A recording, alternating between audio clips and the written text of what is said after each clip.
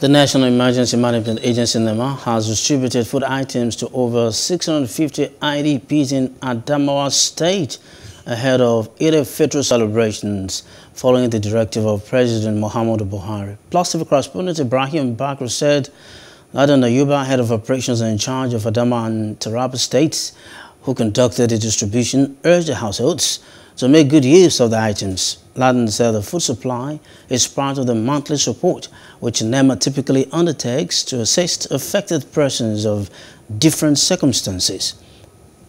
Carry out every month to assist the internally displaced people in the camps.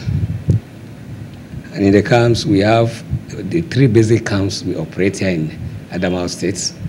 We have the Fufure camps, which has about 305 households. And then we have Markoi, which has also have about 239 households. Then St. Teresa, which has only 91 households. And in all these camps, the basic things we give them is food items, which comprises of rice, beans, maize, seasoning cubes, tomatoes, tinned tomatoes, bags of salt, and vegetable oil. The basic challenge that I think we have now is on health ground. We have particularly the UNICEF, which is the one that provides the basic health services in the camps. They have pulled out since last year.